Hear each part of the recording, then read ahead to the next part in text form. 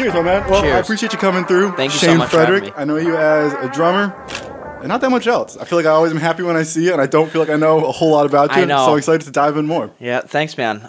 This is awesome. This isn't usually something that I really have the opportunity, in Yeah. doing. So this is really cool, and thank you so much. I appreciate that.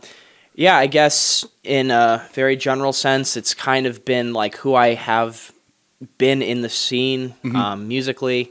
I've been in a number of bands, and I've kind of been like a hired gun for a lot of bands recently. And man, to really kind of encapsulate, like, is the way like our relationship is exactly kind of how I am, like musically. Yeah. There's coasters here if you want to use that instead, sure. whichever is cozy. Coaster. Yeah. Or you can Rep- leave a rep drink the- there. I'll put Oh, that, okay, yeah.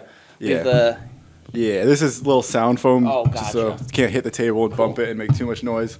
But yeah, that's my Toxic little Earth. trick shot. Perfect. Toxic Earth, dude. Yeah, rep the local Art is so brews. cool. Yeah, I know. I think it's Abomination. They have all of these crazy, That's unbelievable arts. Like it's like a Cthulhu thing or something. I want to be like the artist for beer cans. I know, That's a- and that's a especially this cool company, guy, yeah. they kill it. But hell yeah, let's get right into the Yes, drum stuff. yes. So episode 17 is one other piece that I forgot to say, which feels like a lot. I feel like I've been busier than life should ever be lately, which has been good because I think coming into this month, I thought I was going to be underwater by now, but I feel like my head is still like hanging in there. Good. Which is good. Yeah. But yeah, 17 episodes in, we're flying. First drum set. Where does drums start for you? So I want to go back. Yeah, are you 2 years old, fucking hitting pots and pans? Where does this thing get going for you? I kind of premeditatively, if that's the Of correct course, way yeah. to describe that. I was thinking of myself when you were asking me to be on the podcast. I'm like, what questions could the good sir ask? And sure enough, that was one of the things I was Hell thinking yeah, about. dude. And I actually have a very specific how I got into Hell yeah, drums. okay.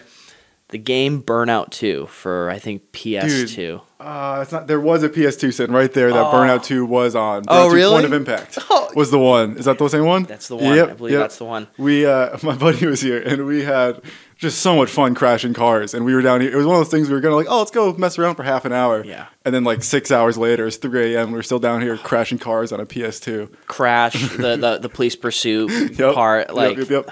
talk about gold standard for gaming. Yep. So, essentially, I think it's like a interplay between like two big things. My brother, I'm originally from Western Mass, Okay. Springfield, East Hampton area, and my brother, who's 10 years older than me, he would always be playing shows in Northampton and opening up for these huge, the big Western Mass bands. And I think that's kind of what got me like the preliminary exposure. What were some of those like big Western Mass bands? Yeah, so Pearl Street in Northampton, which used to be the spot where they'd have unbelievable shows, they opened for All That Remains, Oh hell yeah. Kill Switch Engage, and Okay. Shadows Fall, I think all in the same night. Oh Jesus. And that was in... That's like a lifetime career condensed into. It was incredible. Hours. Yeah. All of those bands are from Western Mass, or at least most of the members are from there. And that's kind of what got me so interested to see, you have your older brother playing with these huge bands and you're playing Guitar Hero. And then, you see these songs in a video game and you like, I had that appreciation at a young age, realizing like the surrounding, like the huge bands that all of us have been listening to for the most part. Yeah. And then Burnout 2, I don't know, it was like the intro song when the game started. Like, I just thought it was like the funkiest, like sick little drum groove. And like, I was already like air drumming to it, like just kind of naturally. Like, I never once said in my head, like, I want to play drums. Yeah. I just started like, I don't know, doing weird stuff. And, when I listen to bands, I just start kind of like doing what younger. Are you like 10? Are you 5? 10. Okay. I think I was 10 when I got my first drum set. Okay. And Burnout's around at the same time? Yes. Burnout takes you right into the drum set? Yeah, pretty much. So now that we're actually having this conversation, all this stuff's coming back. Oh, please, so, yeah. It Give me was all the goodies. I'm going to just slide. Oh, sure. Slide just the hair. Thanks. Keep us rolling. Yeah. First drum set right around good old days. I was 10. My parents, we went to Florida, Orlando, doing the Disney thing, and my dad had known that I had wanted a drum set for so long, and he saw the fire in my eyes and the passion. And so when we were in Florida, I had just asked. I was 10. I'm like, hey, Dad, did you give me a drum set by any chance? And he's like, did the whole dad, hey, buddy, sorry, we couldn't swing it this year and stuff. And spent all the money on Mickey Mouse. yeah, of course. I'm like, I understood, but just the internalized devastation just hit me so hard. And then he just saw, I was like, oh, okay, Dad. Still love you. It's okay. Yeah. And then he saw that I was like pretty like sad about it. And then he handed me the drumsticks, and I'm like, what's this? And he goes, you'll see when you get home. And then hell yeah, dude. We went home, and the drum set, he already set up the drum set and everything. Cool. And it was just like a day I will never, ever forget. Okay, hang on. That feels like I'm totally missing the point here, but logistically, giving the kid the drumsticks in Florida and then having to fly home after is like, I don't know if he's making you like have good behavior on the plane because you have drumsticks, so it's like, here's a good thing to distract you, or is he just like taunting you and making those the longest hours of your life? I think he wanted to be an utter surprise, and probably just saw how sad I was. So by giving me the drums, he let me know at that point that there was a drum set. So you probably planned to do it when you got home, and then saw the crushed eyes, and was like, okay, let's appease him a little bit. Exactly. Okay. Yeah. I wasn't like, what the heck, Dad? I was just like so hoping to get a drum set, Yep.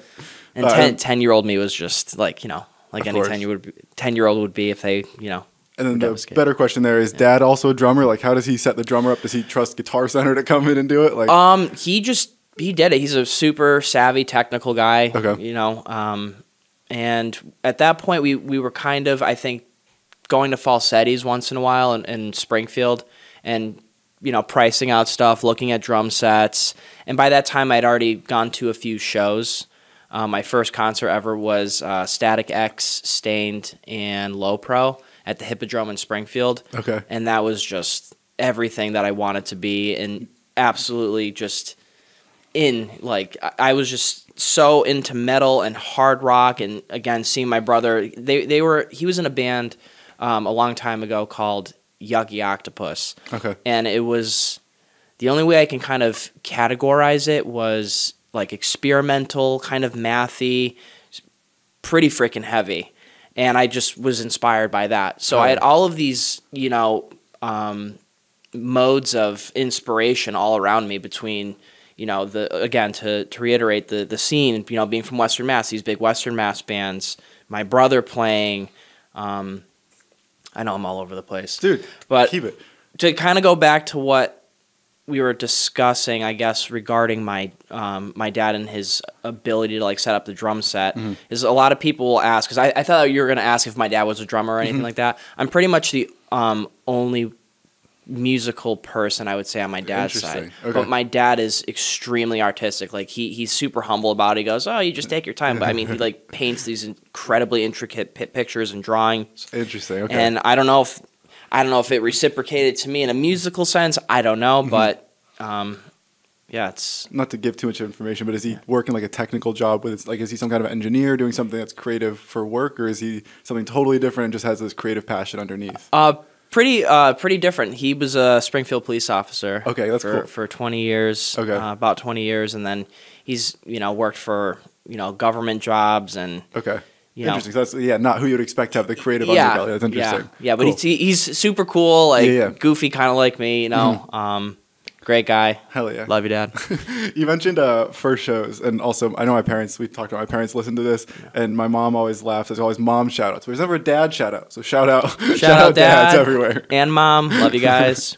Hell yeah. You mentioned first show stuff, and that's also a fun thing to me, of like when I'm at a show and I am working. Like you can be at a show working, having fun, and there are times where you're at a show and you're just working. In those moments, I try and remind myself that this is someone's first show and try and like live that experience. Yeah. Because it's such a weird and powerful thing of, we're at so many concerts so often. We're so jaded about how cool this thing is. Yeah. And even sometimes when I'm shooting a show that's a longer thing, like a festival type deal, I'll try and go just like sit in the parking lot for half an hour in the middle of the day and just like forget what this thing is. And just try and like remove myself from it so I can re-enter it and be amazed by it again. And I think, first shows are such a fun thing of like, it's just a show. Everyone else there is just living their life, and somehow for you it is this transcendent moment. Oh my God. And for me it was, my first show was, it's an easy one to remember because it was on a 9/11 memorial, so it's 10 years after. Okay. So in 2011, and it's an Avenged Sevenfold headliner at the Xfinity Center. It's Avenged Sevenfold, 3 Days Grace, Both My Valentine, Seether, and Escape the Fate. Okay. Like, about as good of a show as I could ever ask for. Sure. And, like, full production, the full, like, death bat on stage, like, just the whole 9 yards. And, yeah, I frequently go back of, like, I don't know if that was the best concert I ever saw, but it's in the favorites just by timing. And it's fun that, yeah, when we're at these shows and it's like, I don't really want to play tonight. There's not that many people here. It's like, no, one of these people is having that moment right now. And that's a wild thing to be aware of. Right. And just so I'm understanding, you mean when you're actually playing at the show? Either or, yeah. I think, I guess I've never actually played a show, but for me shooting the show or, okay, I understand. I think it's a nice perspective refresher to kind of put yourself in that shoes of that first moment. Absolutely. Hell yeah, dude. What else, do you remember anything else on the first show? Was it like scary to go? I mean, what was your... When I went to go see Stained and Static X in Low Pro, it was definitely overwhelming. Yeah. You know, because, I was probably one of the youngest kids there, and that's a pretty heavy show. Yep. And it was cool to see Stained, of course, playing in Springfield, that being their roots. But just, it's weird when you think about things now that I'm a little older, I'm going to be 31, yikes. But there's like, you're the memories and the way you perceive things as you get older, it just it holds more of, like, not to be cheesy, but like a magic to it. Yeah. Because it's just you as you get further down the road, you want to hold on to those things. Like I am like painfully nostalgic about stuff. Like I have all my old consoles, and I tried to keep all my old tickets and old games and everything, like where I'm not borderline like hoarding stuff, but enough stuff where keeps one arm in the past for me. But yeah, ever since that show, I had just been. It's as vivid as it was the day I saw it relative to today. Hell yeah! Just like you said, it's the production, it's the immensity of sound. It's just this new experience. It's euphoric. Yeah, it's incredible. Yeah, and then from there, I just every weekend I'm like, what's the next thing we're going to? And every year after that, my dad brought me to Ozfest. Oh, okay. Which was fantastic. Ozfest that became Rockstar Mayhem Festival and went through all the different changes, but it was essentially the same thing. It was a metal festival. Yep. And it's unfortunate they don't really do that anymore. Yeah. Just like I know, to me, there's like two sides. You have like the Warped Tour folks, and you have like the more Ozfest folks. Yeah. Not to saying there's this, polarizing difference, but there wasn't a lot of things that I was particularly into. When I look at the Warped lineup, like I would see like I could cherry pick a couple bands where I'm like, oh, like sick. I could see them on like the Ozfest bill or something, but not enough for me to, because in middle school I was definitely in the Disturbed, Slipknot, Kill Switch. It's Red Sox Yankees. You both like baseball, but there's two different flavors of it that we like. Exactly that. I was definitely on the Warped Tour side of things. I went to the Rockstars, the Ozfest. I've done them, but I think the Warped Tour is definitely more of my home, which is interesting to me now that I'm, I think, more involved in like the deathcore world of stuff, which is I think kind of more of the Mayhem Rockstar. I feel like that's kind of the offshoot of that more so. But yeah, that's definitely my home. Is that kind of that soft stuff that I think we're all embarrassed to listen to now, but jammed back in the day hard as hell. Hey, no harm, no foul. I have no problem admitting what I mean, I listen to so many different things now at this point. Like I definitely have like what I'm pursuing like musically, but I have, just like you, we've had these conversations before, how I was always curious. I'm like, oh, you must be a metal guy. You must be into this super heavy music because you're filming for all of these bands, and you're like, and I'm like, oh, I get it. Yeah. Yeah, I definitely am. I think that's my home, but 90% of what's coming out of my Spotify is some form of rap that is not something I qualify as good rap, but rap that I love listening to. That's all that matters. If you enjoy listening to it, so be it. Hell yeah, dude. Yeah. So when do you start playing shows? We got to our first show. We got our first drum kit at 10 years old. When does the first band kind of take form? Oh, I did like talent shows, and it was kind of, I don't know, that was a real mixed bag. I was trying to find, kids that were into the same thing. The high school that I went to, it was, very not, I don't want to say it was not metal friendly, but you'd have, you know, the amount of people you can count on one hand that's like both wanting to perform that music and that's fully, you know, immersed into that kind of scene. I've always been known as, and it's not a superlative that I've given myself, but everyone calls me the proggy kid or the genty kid, which I have no problem wearing that badge of honor because that's kind of like how I was, like, especially like later in high school. Hell yeah. Which brings me to the next point. I believe today is Periphery's 11th anniversary. The birthday of P1 is today, actually. Hell yeah. Which is probably my most influential album, which is really cool that we're having this conversation now. What? I could shatter your life right now. I'm not sure I've even heard that record. Periphery 1? Yeah. I'm familiar with, there's one, it's a race car. The song's called Race Car, and it's like an 11-minute song on it. Yeah, that's P1. Is that the one? Yeah. So I do know, that's like the only one I know. So it is the one I know. Yeah. The Jetpacks was Yes. Is the other one. Yeah, okay. Banger of a song. So I do know that album. I do. Okay, that's literally the only Periphery album I know. Yep. Hell yeah. Okay. Fire. So hang on. So yeah, when does that talent shows? We're kind of doing that. I assume it's middle school, high school talent show stuff. And played a talent show in like East Windsor High School, like a couple like Bless the Fall songs, I think, and stuff. Yeah. Hell yeah. Everyone else is juggling, and you're up there playing metalcore. I did do our high school talent show. I did Brick House. Okay. Which was really cool. I had like a fedora and like some sweet shades and got all dressed up. 'Cause, I mean, who doesn't like Brick House? Yeah. You know? Got 7th place, but yeah, you know, something like that. Wasn't even in the drawing, but you know, it's fine. Hell yeah. So I think, I would talk about maybe where I started getting more integrated into, I guess, the more professional Connecticut wide-reaching scene. The year was 2012. Okay. 2012, a couple years out of high school.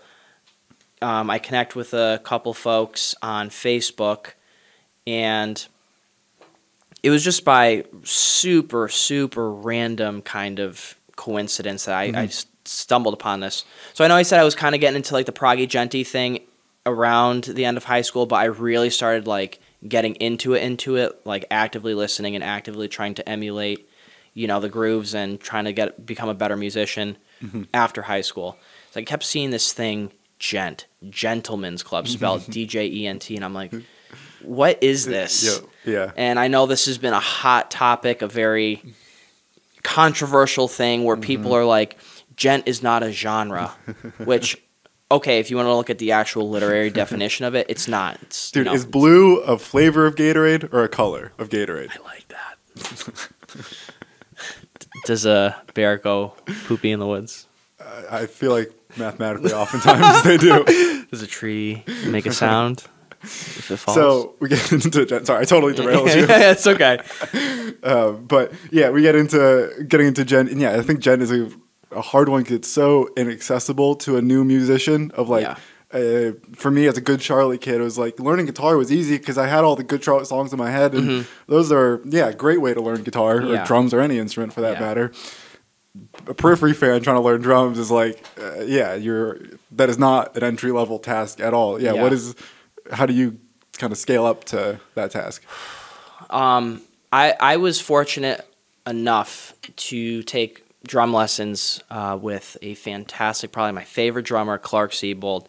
He is just everything that has inspired me, you know, jazz cat, rock. I mean, he does it all. I mean, absolute top notch, pretty much got me to where I am today. Hell yeah. The only regret I have was not being as serious.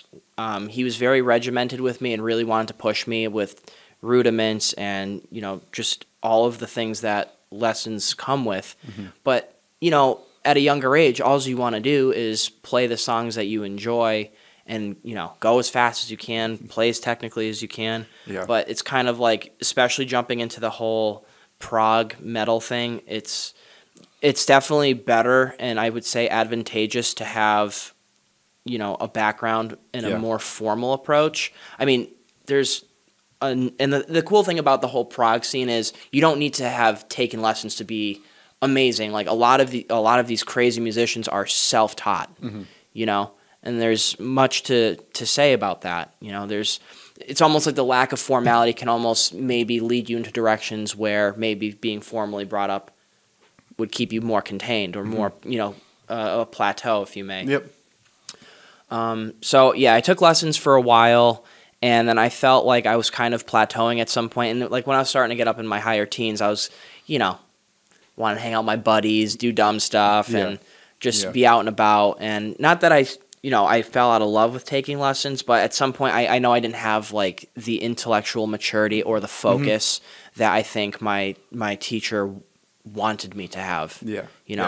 And that's the only, because I don't regret, but I always wonder if I had like really been super regimented and really kept with, just doing all my rudiments and stick control and all this other stuff.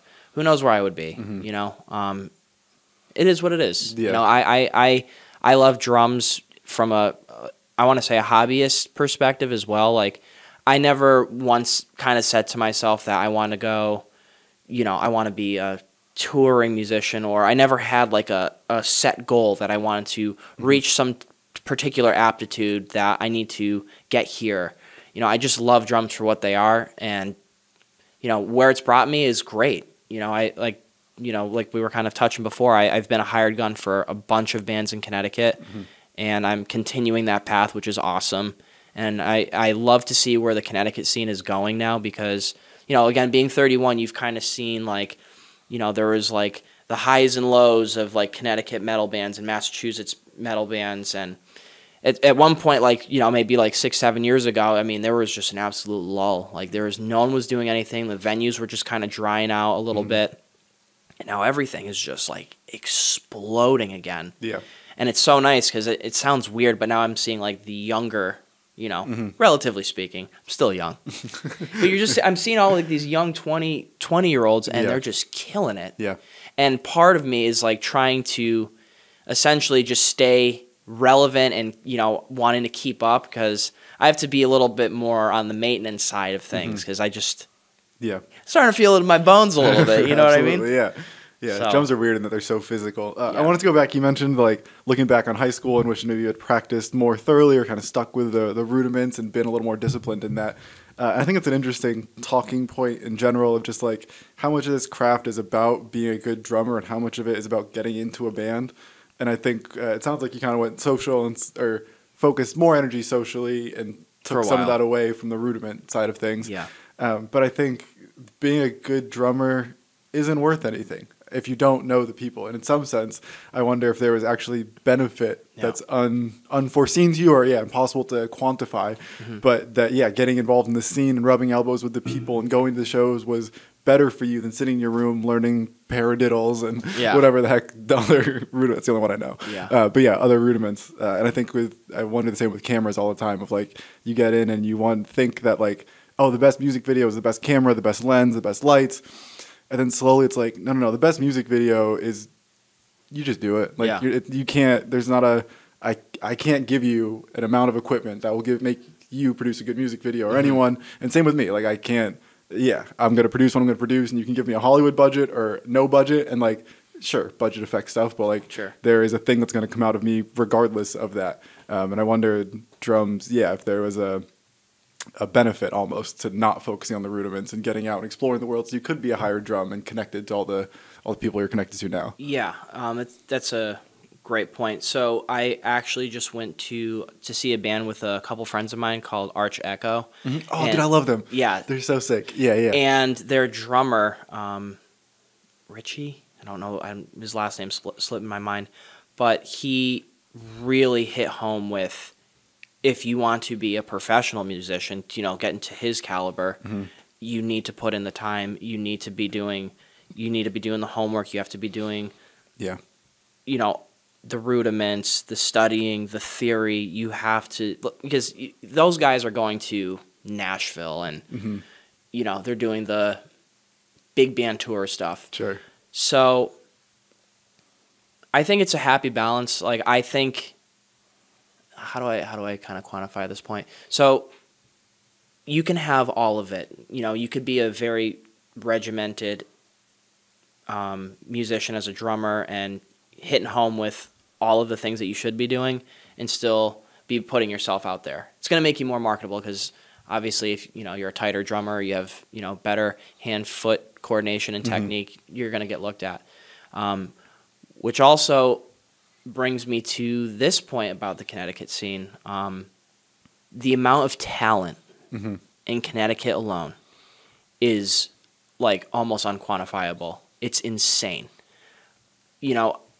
Every day I'll just be looking through some post of another band. I start, click surfing through a bunch of other bands. Yeah. Oh, here's another Connecticut band. Yep. Oh, here's a really good guitar player. Where are they from? Oh, Northern Connecticut. Oh, there's another guy that's starting another band in wherever the heck in Connecticut. It keeps all of us, I think, the scene. The reason why I think everyone has such a high caliber, I would say like, and I'm being totally honest, out of all of the local acts that I see going, because I love going to the Webster. It's right up the street for me. It's been home base for a long time, and for many of the folks that have been doing the metal thing for so long, it keeps it almost like in a healthy, competitive way because everyone is so freaking good at what they're doing. Yeah. It keeps everyone honest, and that's why I always, talk to all my bandmates. I'm like, how fortunate we are. That's why I always try, it's like any little scene there. You see some drama going on here and there, people saying dumb stuff, and I just say, just don't be that way, because everyone's driving for their best. This is all a form of art. It's all very subjective, but at the same time, like I do feel a little bit, there is like a competitive air in Connecticut, which I think is actually, again, to reiterate, a great thing. Yeah. I agree. I think there's some amount of healthy competition everywhere. I think absolutely. To your point, I think like when Dreamwake announces their recent headliner run of shows, I think it's like a Friday through Sunday, and they're doing like Rhode Island, Connecticut, and I assume Massachusetts, Vermont. I'm not totally sure. Yeah. I should have known that before I brought it up. But they're sick. The reason I bring that up is because if whether you were asked to play that show or not, them selling tickets helps your band. Absolutely. Whether you opened that show, whether you have nothing to do with them, just them doing that and showing that the Webster, hey, the local scene is going to show up. We are going to sell tickets. That helps band XYZ, whether they're involved or not, because hopefully in a year when they're at that stage, now the Webster has some, precedent, some example to trust them with a thing. Yeah. And so, I think it's easy to get in the mindset of I didn't get to play the Dreamwake show. They didn't ask me. Yeah. And it's no. That would have helped you more. Yeah. But you are still getting help out. You are still benefiting from the work they're doing. And I think that's a wise thing you mentioned of there is a competition there. We do want to sell more tickets in Dreamwake, but regardless, you both win in that exchange. And as long as it's not fuck them, then we're good. As long as it's dude, I want to see if I can do more than that. Right. Cool. Let's do it that way. Absolutely. And I can't reiterate on, all right, I just, a huge point. It's always the absolute best thing to do is support all the local bands. And I'm not just saying this to sound like a hero or anything, but I'll go see a show. I have friends, they can, I could walk into the Webster, they could be like, yeah, we can just sneak you in here or whatever. Yeah. I never do that because I always like to, I'm a huge advocate for local music, especially how proud we are to have all of these bands. I mean, Currents, Shadow of Intent, Dreamwake's, getting pretty freaking big. And I mean, Euclid, Kevin's other band. I was actually watching the podcast and I was listening to this things he was saying about Construct Paradise. And not to deviate again. I know I'm Dude, this isn't because this is the thing. This isn't like a normal thing that I usually do. So it's just all of these thoughts are just firing off at once. Please, okay, no. Yeah. I'm glad you said that. I don't know how much I'm supposed to stay on one line of thought and how much I'm allowed to deviate. And of course, the answer is I'm allowed to do whatever I want. I'm supposed to do whatever I want, and if it makes me happy, then I'll keep doing that. But I have the same thing often of ooh, I want to interject with this question, but I feel like I started this line of thinking, so no worries, we're on the same page there. Trust your gut. I'm enjoying it. So go from A to Z, take a left. Fuck it, dude. The alphabet's optional, right? So seeing Euclid get a huge response for their first show. That was a sick show. Speaking of which, we just put out the full live set of that. I watched it actually before I came here. Hell yeah. It released it, I think, an hour ago, actually. Something like that, yeah. So if you are listening to this go watch that. That's a cool thing that we watched. Super sick. Awesome. Yeah, I worked on that with Vinny, I believe his name is, the audio guy. So he did the audio, and then I mixed in some like room audio. And yeah, stoked to have that first set on camera. And I think just a first set is a cool thing to be a part of. Yep. So that's fire. Hell yeah, dude. When do you get into your first show? When do you? I guess relative to like more of the Connecticut, Massachusetts metal So you scene. start playing drums somewhere in high school. When is the first time you're on stage and you have stage fright and you're shitting yourself because you're like, oh no, I've never been up here before? I would say the first time where I was actually a bit worked up is I played in a band called Avalation back in the day, based out of Springfield, Mass. And it was at the Waterfront in Holyoke, and we opened for, God, who was it? Legion back in the day. And like one of my all-time favorite bands, Substructure, like super spacey, genty, prog metal.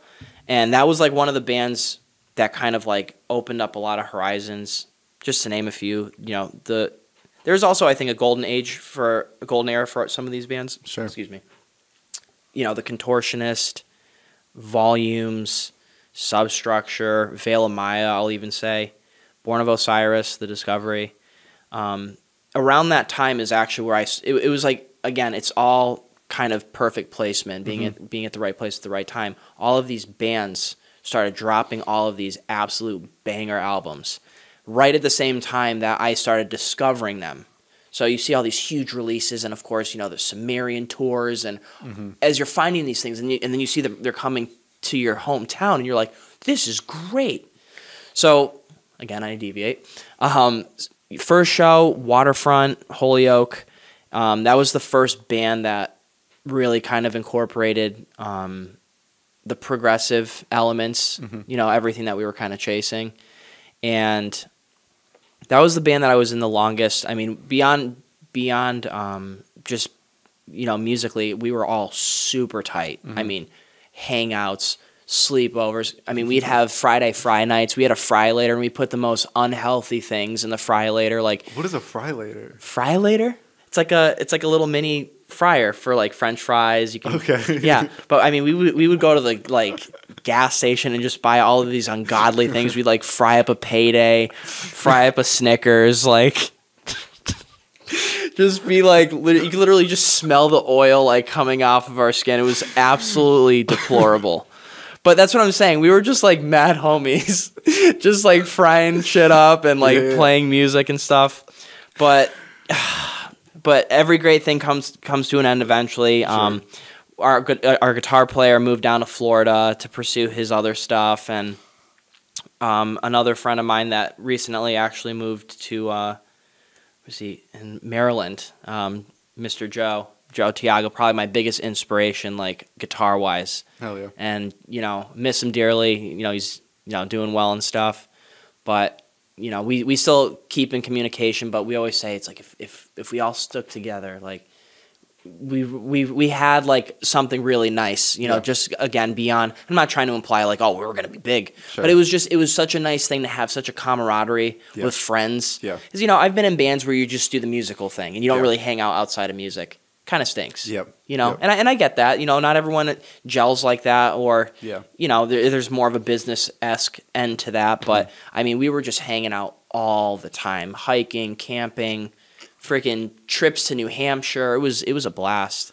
You know. As you mentioned, Avalation, I think they were like one of the first or second shows I ever shot. Do you know if they opened for Angel Vivaldi? Yes, at the Webster. That was, I think, the second or third show I ever shot. The first show I ever shot was right before that, and it was this like Finnish, Swedish metal band, and there was 12 people there. Yep, we were one of the local acts. But then, Angel Vivaldi would have been a couple days after, and that would have been because when you said Joe's name, I was like, oh, dude, I had some like nostalgic like warmth to him, and I was like, what is my connection to him? And like, I think they played that show, and I connected. I wonder if you were there. You probably were there playing. Yeah, that's funny. Funny how that worlds come back together after all this time. Absolutely. Hell yeah, dude. Yeah, we played with the Contortionist there too, which was an absolute just, you know, I could die happy kind of thing now. Yeah, you know, they've just again been like a pinnacle of inspiration for all of us, and they were super cool. It's always nice too to meet a band that you've been a fan of and you're always a little bit worried because I'm not gonna say there is a certain band that I had met one time that just absolutely put a bad taste in my mouth. I'm not asking you the name, but there is a band that you met. There is. Like I like drove super far to see them, and I was just like, "Oh, you guys are great," and they're like, "Thanks, man." That's the worst. Yeah. Like, where can I sign? I'm like, "Cool." Got it. All right. Here's my $20 that I owed you. Yeah. Oh, the Contortionists they were so cool. After we played our set, they like came up and they're like, "Oh, we dig the prog thing. Do you want to come hang out with us in the basement?" I'm like, "Say less." Yeah. Absolutely. Hell yeah. And we were just shooting the shit about all kinds of stuff, and they were just very helpful, like even musically. They're like, this is some of the inspirations we take from this band. And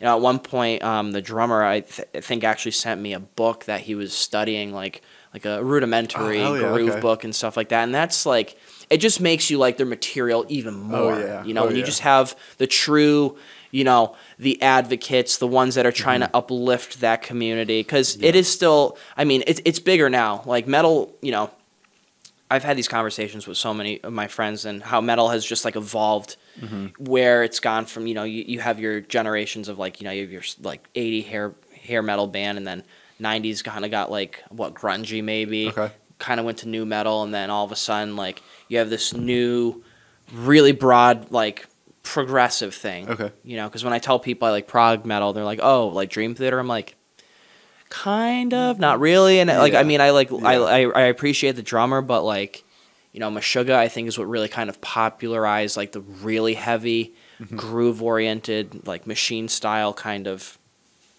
music. And of course Periphery, popularizing the gent word. Dude, and it's the 11th birthday of their album, by the way. Is it?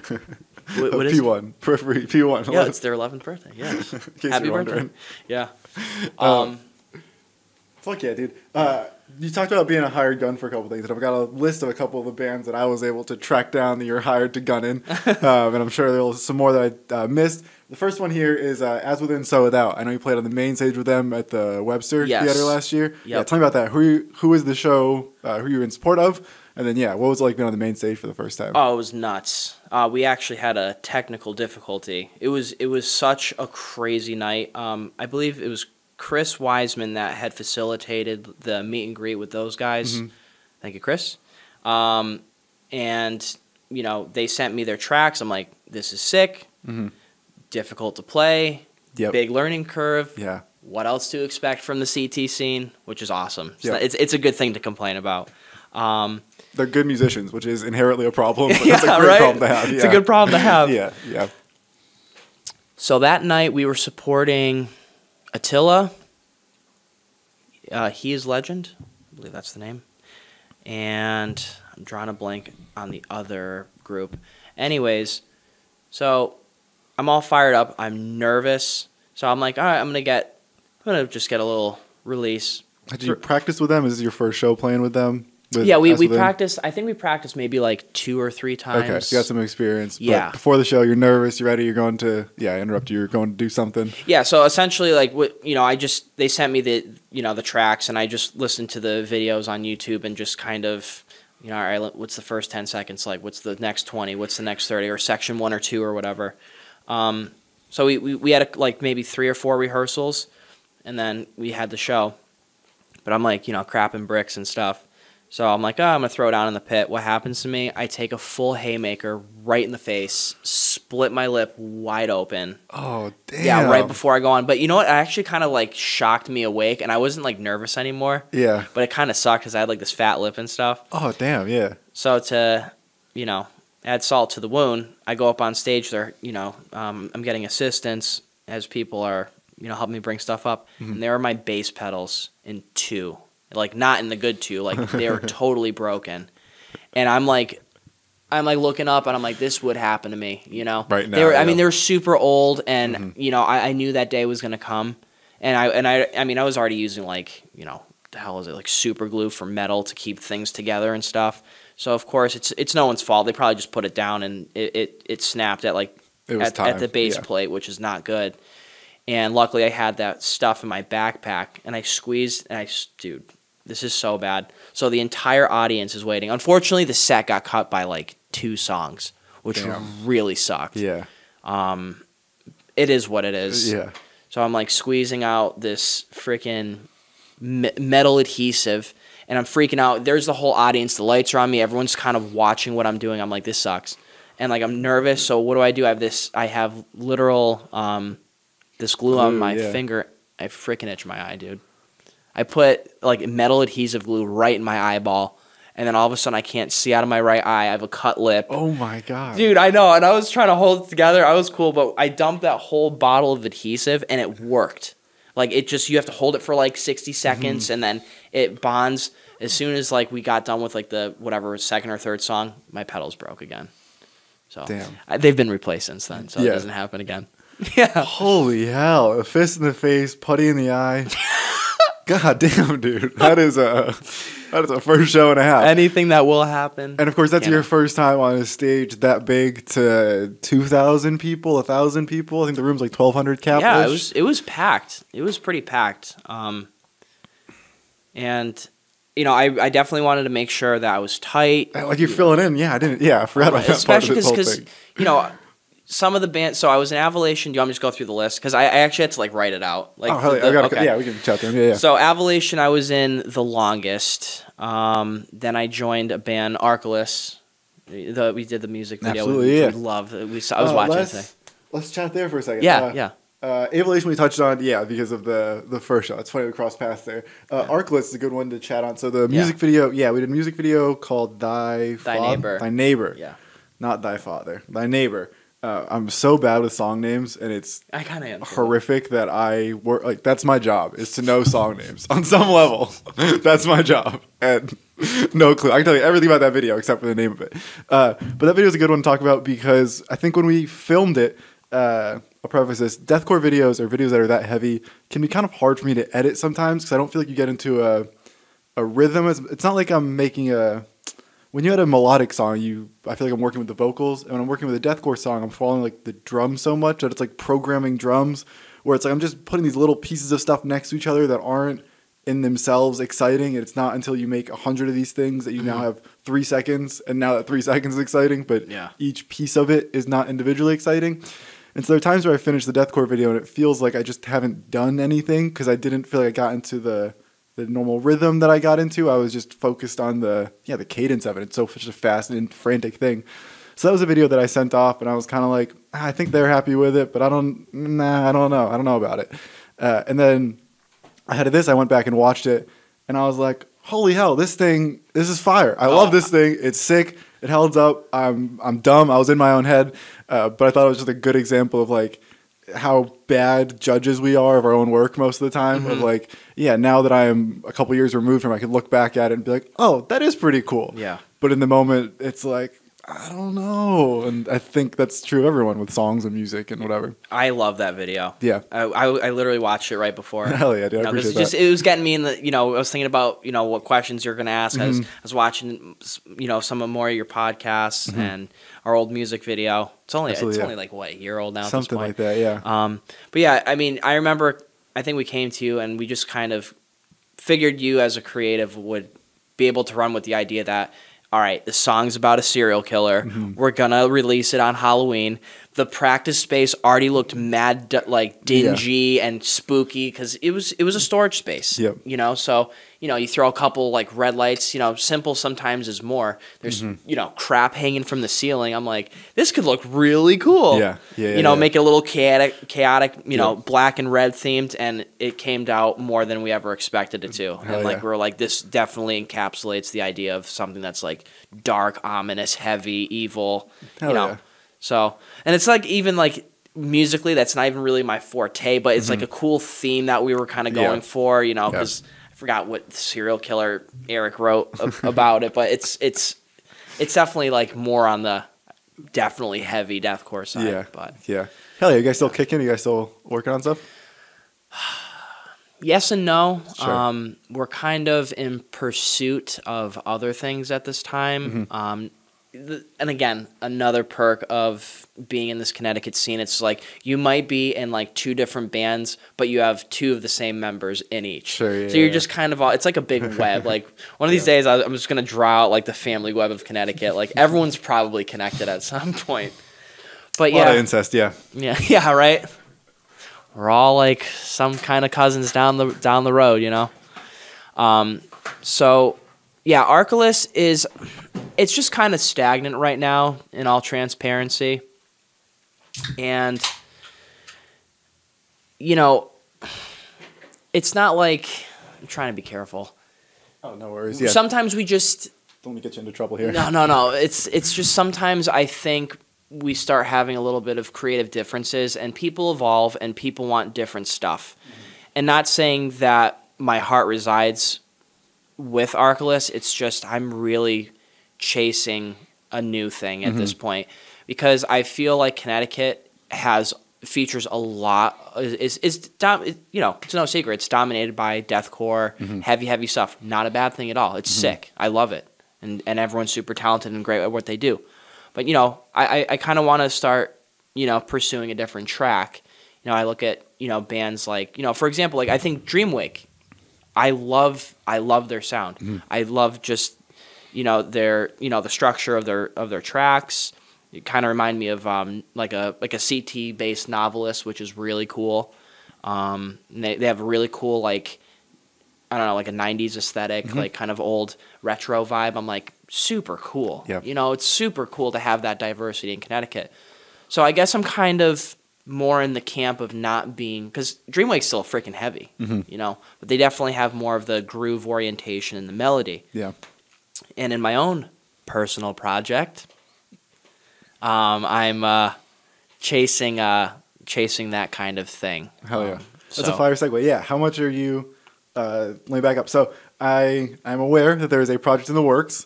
How do you know? I saw you type it on Facebook. That is my source of everything. It's like once someone types it on Facebook, I can officially say it on the podcast. Yeah. Because I'm never sure of like, yeah, if someone's coming on and it's like, I know you have an album coming out in a month, but like I can't talk about the album, but Understood. we both know there's an album. Yeah. But once they type on Facebook, album, it's like, I got you. Yeah, You can't. You haven't announced it yet. You wrote it on Facebook. It's real. Yep. Whether you like it or not, whether you meant to post it or not. And so in this context, I know, and I'm also, I think you mentioned that you're producing part of it, which I think is an interesting part of.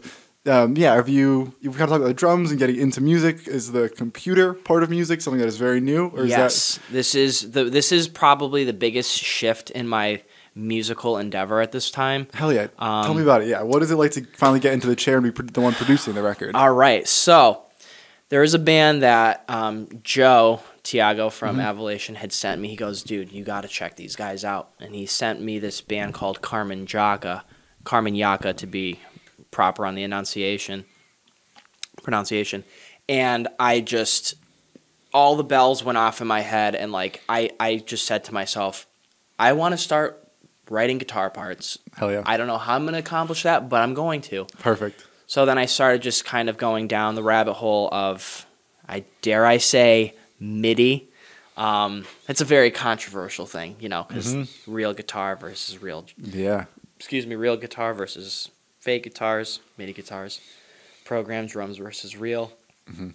I don't have a very varying opinion on it. I'll just say from my perspective, I have a background in, you know, again, just musical learning, and, you know, I've gone through theory and scales and just watch and just, you know, I've picked up various things watching all my talented friends play guitar in front of me for years. Yeah. So, you know, I just kind of like, almost like through osmosis, I'm like learning what scales are and what chord progression sounds correct and how to formulate them together to sound fluid. And I don't know if it was maybe Chris Wiseman or someone else had like told me that there was a plugin. This was years ago, and I omitted it from my memory. I was like, it's probably some real cut and paste kind of not great sounding thing, because I'm like, how good can a program guitar get? And then I ran into another one of my buddies in Guitar Center in Southington, and he mentioned again that there's this thing, you know, again, Chris had told me that there's this plugin called the Odin. Okay. And I'm like, interesting. And then, you know, I started doing the YouTube thing and looking into it. I'm like, holy crap, it's incredible. In my opinion, you know, because for me as a drummer, I just feel, I don't want to say I'm like underutilized because I want to contribute a lot more than just, oh, here's a sick groove, here's a beat, oh, here's a cool fill. And it's just very frustrating for me because I feel like I'm very trapped in this, like, you know, this rhythmic world versus the more expressive one. And, I would have ideas and I would sit there with my guitar players or whomever, and I'm trying to like mouth out something like, oh yeah, do this, or something like that. You can only get so far with that. Right. So once I found this band Carmen Jaka, and I started doing all this research on the type of machine I need and what's a good DAW to use and amp sims. Like I'm as green as the grass. Hell yeah. When it came to this, like I don't know anything about production. I don't know anything about channel EQs or compression or any of this crap. I just, like anything else, it's just like you get passionate and you have the fire, it'll come. So back in last October, I just said, I work, screw it. I just started piecing out everything. I got myself a nice iMac, all spec'd out. I got Logic Pro, got the Odin, I got, the hell's that? The amps I have, Gojira, Archetype, and just those elements. I got a little 49 key keyboard and 49 key keyboard, and I just started, just screwing around. I love that. Yeah. Just messing around, and then just consulting with all my buddies. I was going over, Kevin's house. Like, I'm like, hey man, can I come over? Can you like just teach me stuff? I'll bring like a little notebook, and I just sat there like this. And he was just showing me how to open a session and like all this stuff. And since then, I've got a very rough working demo for like what will be, I guess, my solo project. It's something. It's not like I'm trying to even necessarily like go anywhere with it. I don't have like an end goal in mind. I just love to make music, and I want to be more than a drummer. I definitely want to be more than a drummer at this point. It's exciting to branch out, and I think you kind of started with saying that. I think you said it a lot more politely, and in my blunt terms, it's that songs are usually written for a vocalist. They're written for a singer. They're written for someone to look pretty on stage, and then for four guys to be behind them supporting them. And I'm probably oversimplifying that, and I'm sure there's a guitarist out there who's pissed off that I said that, and a drummer who thinks they're more valuable than that. But like, at least in our Warped Tour world, like that's not the case. Like if an orchestra is written for everyone, but when we're talking about putting lyrics on T-shirts. That is the goal. We can't put a drum part on a T-shirt. We can't sell that. Right. Bottom line. Well, and the frustrating thing is too is that like I have a couple friends like, well, why don't you just learn how to play guitar? I'm just like, you know what the learning curve in that entails? Like, how old were you when you started? Yeah, right. Yeah, I'll be like 40 by the time I can play like Smoke on the Water or something. Yeah. So it's easier for me because like it's not my goal to. I mean, if I have time, like sure, like will I pick up a guitar and noodle around? I don't know, maybe. But like, me working in IT as well, I just feel like it's so appropriate for me to be programming guitars too. You know what I mean? It's just fun. Like, and it's so close. For so much of what you want. Like, I'm not that I'm the music guy who would be the expert opinion on DAW MIDI versus real stuff. But if you can get 95% of the way there with 0% of the headache, then why not? Absolutely. And even that's only going to get better. Like the world's only going to get more MIDI. Yeah. And I have this in video stuff of like, there's a real good argument that I should never do anything that's not green screen ever again. And I think that's extreme, and I'm not like, I'm not actually going to do that. That's not green screen? Correct. There's an argument that I should do everything exclusively via green screen right now. That every time I go to a warehouse, it's like similar to real instruments. Like there is a benefit to being in the physical space. Sure. The issue is that if I do that in the green screen, that warehouse can be twice as big, half the size, blue, red, bright, dark. It could be Middle Eastern. It could be South America. Like it can. The range is limitless, unlimited. Yeah. And with MIDI, it's the same thing. Of like you can play the 7th fret on your guitar, or you can program it and then drag it up and down and see which note you actually want and how long you actually. And like there's so much more manipulation and freedom there, and you can get into the artistic debate of like, well, are you taking the human out of it? And it's like, no, I don't think so. If you can play it. What's the difference? But it's an interesting debate that I think is happening on a lot of fronts. And in music it's happening, and for me in video it's happening, and like in Hollywood it's like, they don't shut down city blocks anymore. It's not worth giving New York City $1 billion to shut down one block of the city to film Batman. Right. Like, it's better to just have a warehouse, paint the whole bitch green, a whole lot less make overhead. it happen. Yeah. And there's no threat for Batman to be on set in the middle of New York City. There's no travel for him. Like, he can just go to a warehouse that's empty and safe and secure, and like, yeah, there's no reason not to. And now with green screens, we're getting to virtual stages. Yeah. So instead of a green screen, it's a real screen. Yeah. And in real time, we can generate a background behind you, and we can move it, and we can decide the tree should be on this side of you, and just move the tree. And it's like, man, the further that goes, it's just a waste of time to go to the neighborhood and film it. Because even if you're going to get a better result now, it's like you don't get the learning curve that will get you in the game. Yeah. And it's this weird thing of like, yeah, it's not reasonable for me to say, fuck every warehouse, fuck your house, fuck wherever you want to go. But it is interesting, and yeah, I think MIDI's the same thing of like, yeah, it's not worth saying I'm never going to record guitar again. Yeah. But there is a lot of value in learning how to synthesize it, and even if it's short, it's an investment in the future that's well worth it. Yeah, yeah. And from a hobbyist perspective too, it's like, you know, not to be selfish, but I like the fact that I don't have to you know, bring anyone in. I don't have, you know, if I need help with like a compositional perspective, sure.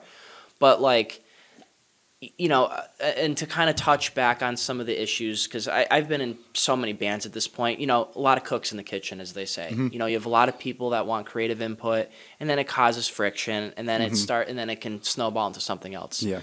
You know, again, now with this era of technology that we're in, I can sit there, crack a beer in my room, I literally have my Xbox on one monitor, and then I have, you know, I'm living my best life. And That's you don't all. I'm need a simple guitar guy. strings. You don't need the guitar. You don't need mics. You don't need cables. No. You don't need time to learn the instrument. Like, and the thing is, though, like if anyone's gonna, you know, I can understand it coming from an organic perspective. Right. But the thing is, the matter is, I'm not using AI. You know, I'm not. You know, this is all coming from me. You know, this is something that I'm creating from my mind with no other external sources other than the plugins that I'm using. Yeah. You know. Yeah. And that's where I kind of have another argument that you can't ever compare MIDI to like anything close to AI, because my buddy showed me an app where you type in a progressive metal song with melody. Loads in like 30 seconds, and it's like a half decent like metal song. I'm like, it's kind of discouraging though. You know what I mean? Because you have so many people, and same thing. And I think it goes for visual arts as well. Like, you know, like if I want to generate like, you know, for my solo project you know, whenever I actually finish, like, you know, I got that one track, and I got a couple more coming down the pipeline. But of course, I want to have a cool album art for it and stuff, and like. It's just crazy because I can specify to, you know, the AI program and say, hey, I want to have, I don't know, some nuclear fallout scene with, you know, red flowers coming through a sidewalk, and it generates it. What about the poor, you know, the guy, the graphic designer that, you know, or the artist that, you know, went to school for, and it's something that, you know, he's relying on his career. That's where it's kind of dangerous. The key to me there is not just that you can put in and get the nuclear fallout album artwork. Yeah. It's that you get that back, and now you have unlimited revisions to send that back again and again and keep getting. And I think that's where, because you can tell a real person, I want nuclear fallout with red font, and I want it to be blah, blah, blah. Yeah. And they're going to send you something, and when you say, what if we fucking threw that whole thing away and went this way? They're going to say, well, give me the money again. Right. And with AI, it's like, yeah, no problem. Yeah. They got nothing but time. Well, and there's a website that I stumbled upon too, because there's a specific theme that I'm going for, and I was just looking at like these really cool, like, you know, these android cyborg looking things holding like flowers. It's like the cool contrast between like machine and you know, organic stuff, and there's a whole list of them, and like they're incredible, and they're gorgeous, and like $60, yours, copyright, everything. You can use it for personal, commercial, whatever. Yeah. And again, I want to put my best foot forward to support that person, but it's like I got to look at how crazy the world is too. At the end of the day, it's like, okay, I spend $60 on this AI generated picture, which rules, or have to wait for revisions and go back and forth and spend hundreds. I mean, my heart, of course, says that, but you know. I'm not going to say what I'm going to do. You know, ultimately, I have a buddy that's going to take care of me. I come back to like there is a time when I want something that I will go online and find the best version of it. There's also a time where I want something and I just go to Walmart and find the first one that I can grab. Yeah. And I think AI is a version of that where it's like I think there has to be some limit to what it can create, and I don't agree. know what that is. Yeah. And I don't think we found it, and I think I'll continue to be wrong about where that limit is, and it'll continue to prove me wrong. But at the same time, it's like I don't know. I think if I'm scared of AI, then I'm not doing enough. And it's like if AI comes so far, they're gonna take when the bear is chasing you, it's gonna catch the slowest runner first. And as long as you're not the slowest runner, you get away from the bear. Sure. And with AI, it's like, yeah, I don't know. It's gonna affect some artists' jobs, and it's gonna take away some learning opportunities, and that is detrimental. But it's like I don't know. I think we're gonna learn and evolve and grow with the curve. And it's like I think it's like MIDI. I think in the '70s, someone would have said like, if someone would have in the '70s when you have to record music to tape, and someone says in 20 years you can do this on your computer and play with it and change it all. It's like, dude, that takes away all the music. Yeah. And I think AI is a similar escalation of that. I can see that, but I think AI is a whole different ballgame that we're not very. I don't think we as like a species are mature enough to handle. Sure, and you're the tech guy, so you're probably more knowledgeable and experienced. Hey, listen, I don't claim to be an SME on all of this stuff, but Sure.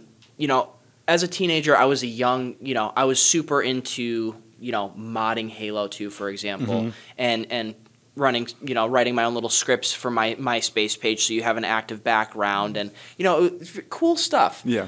The thing that concerns me with AI, and we're pretty much the same age, we went from in the last 20 years, we went from like I consider the old internet, AIM, MySpace, dial-up DSL. It was kind of like a Dewey Decibel system in the library, old library. Yeah. You're searching for knowledge. It's not constantly accessible. It's a utility. Fast forward 20 years. Now we have these phones that have incredible processing power. I mean, you can look up anything in the world that you want. It's incredible. We could be geniuses by now. But the problem is it's how we utilize this technology. So I'm looking at how we're utilizing, how mature we are as a species in the last 20 years. But now I'm looking at, because the big hot topic nowadays is social media is causing mental health crises all over the place, which I can see. The problem is people want to blame like big tech and all of these, like it's all social media that's causing all of this, this commotion and stuff like that in the world. But I'm like, but we as users of these platforms have a responsibility to also throttle that and not just point the finger at, the one that's providing it. Yeah. I mean, you can go to a gas station and you can blame the cigarette companies for causing all kinds of health issues, but it's on the person's discretion to go buy a pack of cigarettes, for example. Yeah. I look at the same way. It's like the same thing. Social media, we got to get rid of it. We got to get rid of it. No, honestly, we don't really need to get. I mean, I honestly, I'm not a huge. We're also not that target audience anymore. Like I even noticed, like as I got older, like the algorithms weren't, like the ads weren't really totally relevant to me anymore. I'm like, I'm not that young guy anymore. But yeah, so now my issue is like I'm seeing how we're handling our utilization of social media platforms and how it's affecting us. I think we're going to have the same issue down the road with AI where we don't know what's going to be considered an appropriate or healthy amount to throttle. I work on, in my job, I work on, troubleshooting a bunch of application issues, and our boss, she came up to us and she's like, have you ever used, OpenAI? I'm just like, no, I haven't. And she's like, you can essentially just copy some of the code snippets or the error and you can type in and it'll help you get to a resolution. And I was just like, wow, this is great.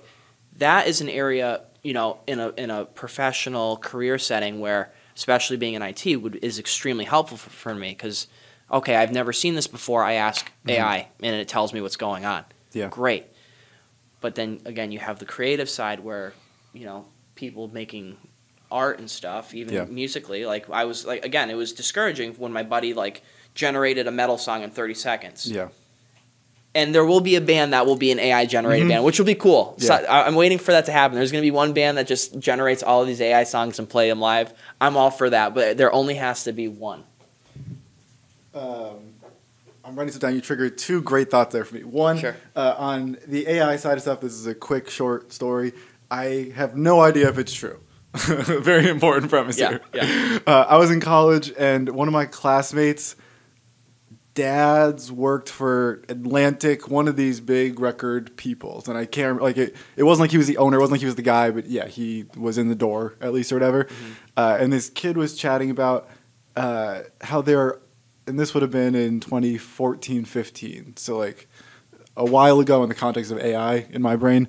How they were already at that time using machines to create the next Drake song. And I don't know if it was Drake, Taylor Swift, whoever, but the idea that they were just running songs through algorithms and generating songs and seeing what works in the song and using that to generate instrumentals that then would be sent out to Drake or whoever as already like this is a tried and true instrumental that has already been crowd tested in some sense. Here, go.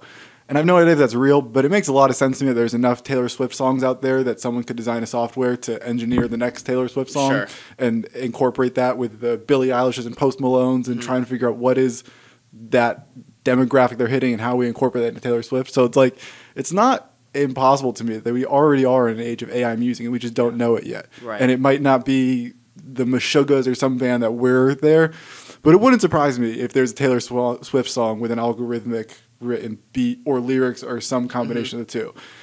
I could be totally full of shit. This could have been lying to me, but it seems plausible in my 100%. brain. And then part two, you're talking kind of like the fear of the AI replacing, and I think I'm generally probably in the same camp as you for the sake of content, for the sake of debate, for the sake of my own enjoyment. I think in the old internet, I don't have a job right now. I only learned video in the new internet. This whole thing is only possible because I went on YouTube, because I spent time sourcing those things and finding the tutorial for this and whatever. And of course, that has to be paired with real life action and experience. I can't just be on YouTube and make the thing happen. But to some degree, I didn't go to school. No one taught me anything. Like my video journey is a lot like your audio production journey of like, yeah, you went on YouTube, you asked a buddy, and you figured it out as you went.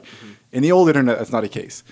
So in the new internet, it's now possible. In the future with AI, the argument I've heard is that now that learning curve can be even more efficient, because instead of me having to go on YouTube and find which tutorial is the right one, I can just say, hey, AI, summarize all of these tutorials for me.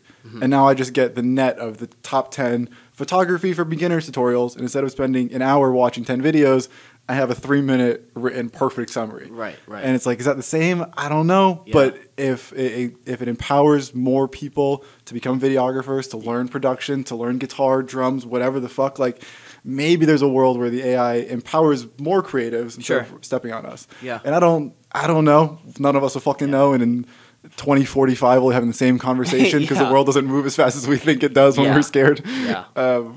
But I don't know. It's an interesting conversation to me, and it's like I think it's reasonable to be scared of it, but I guess I would like to be naive enough to believe that all it does is accelerate motivated creatives and replace the need for creatives who are doing the least amount to get the thing done. Like the gent song, it's like that's not written by a musician. That's written as someone who's looking for a gent song. Yeah. If you want a gent song, great, go for that. But if you want a musician, I don't know. I don't know if you replace that. Yeah. I definitely appreciate your sentiment on that. Yeah. You know, because again, I think we're just scratching the surface and where it can go. Yeah. You know, I think it's again an interplay between a healthy amount of throttling and knowing what to utilize AI for. Yeah. In an academic setting, it depends. You know, I mean, just on a very high level. I mean, back in the day, you know, I took a bunch of math courses in college, and you know, you have like the Texas Instrument TI-84 calculator, and I mean, it has a whole bunch of functions on there. Yo, fuck most of those buttons, dude. But the thing is, though, those buttons have simplified so much groundwork in the past. You don't need to know how a logarithm works. You don't need to know how certain. According to my fucking high school teachers, I did. So shout out, y'all. But no, I know what you're saying. So, but The only issue that I kind of take with AI is that we're gonna start kind of forgetting like the fundamental basis of things. Like we're gonna be so reliant on AI at some point. Not to be negative, but I'm just looking at like the possible outcomes of becoming too reliant. Is that you start forgetting, just basic stuff. Because it just does everything for you. Even though I want to like utilize, in my career, like, oh great, I have OpenAI. Now I can just slam in, the error that is generating in the log, and it's going to tell me how either to fix it or where to look. I still exercise the discipline to still evaluate it myself, consult with somebody that's an expert in it instead of just going to the machine, which is kind of ironic because I work on machines. But I still rather consult with another person because I feel like that sticks. It's more meaningful, and being collaborative I think is just better in general. Certainly. So again, it's no secret that these are extremely crazy times in this world. And I'm just kind of here for the ride, and there's almost like a beauty to the chaos of all of this, because people are very negative and look at the world as such a terrible, look at, the wars and this and COVID and all this stuff. But it's just, this is kind of our expression as a species at some point. Like we create the problems ourselves, but we also do solve them eventually if it doesn't end up being like, I don't know, some nuclear fallout situation. So it's like, the yin and the yang. You have a balance of everything. So, I know we've gone from music to AI. Dude, we covered it all, dude. This is awesome. Perfect. We got an hour 15, so that's like an hour 10-ish, give or take. So perfect. I think we covered most of the stuff. We can always do a round 2 at some point. Sure. But as we work on wrapping up here, I know we got should be talking into the mic, not to the fucking table next to me. As we work on wrapping up here, so I know we got the solo project in the works. Is there any kind of timeline? Is there anything we would like to say about that, or is that in the works and it'll be talked about more when it's ready to be talked about more? So the project, I think, is going to be called Latent Self. Hell yeah. It's like started as my like Xbox gamer tag, YOLO. And it's, I don't want to categorically say too much as far as what I guess, again, me being a very nostalgic kind of guy, the best years of my life were like probably shortly after high school, low overhead of responsibilities, wilding out with the homies. And that was just, I don't know, it was such a special time. Like we were chasing, again, the proggy gent thing and going to all these shows with all these proggy, I will say again, genty bands. And I think what I'm trying to do with this project is bring a sense of kind of nostalgia to like what I personally think is a great era of like, the proggy, chuggy metal genty scene, like between like, I don't know, call it 2012, 2015-ish. Some space elements, some keyboards, heavy groove, melody, that kind of thing. Hell yeah. If people are interested in keeping tabs on it, where can they find you? What should they look for in social media? How do they talk to you and tell you that they want to hear more of what you're doing? Right here. Right here. Come find me in person. Here is my address. We'll put his address right here on screen. I mean, right now I just kind of have like a very rough working demo. Fuck yeah. And again, like when I say rough, it's rough. It needs structure. It needs a little bit of mixing and mastering and love and all that stuff. But it's cool because I'm just like learning so much as I'm going through this, so and the willingness of everyone to help me has just been absolutely incredible. Like no one's ever turned me away, or and the nice thing is because a lot of my mutual, we're all buddies. Honestly, everyone's mad homies, especially in the scene. They give you the criticism that I think is necessary. Yeah. Like they're not going to just say, "Oh, it's sick," just because. I've received a lot of good feedback and more of a compositional level of feedback too, where these parts like they can fit together, but they're not seamless. It's just kind of putting like a riff and a groove and a riff and a groove next to each other.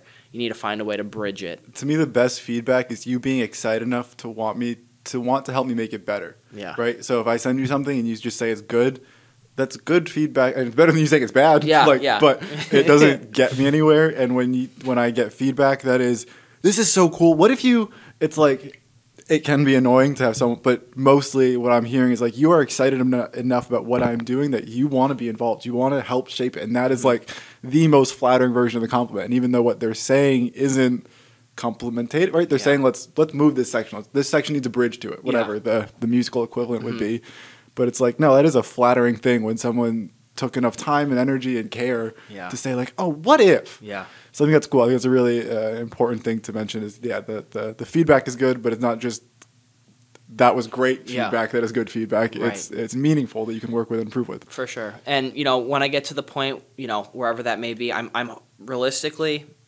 excuse me, my goodness, this is very, take one more sip for the homie. I think when I get to that point too, which is really nice, let's just, I don't know, give you a rough estimate, a month or two. Hell yeah. That definitely want to, because that all the bands nowadays in Connecticut, they'd be dropping singles and albums left and right. I gotta stay relevant in the scene, my dude. Sure. Yeah.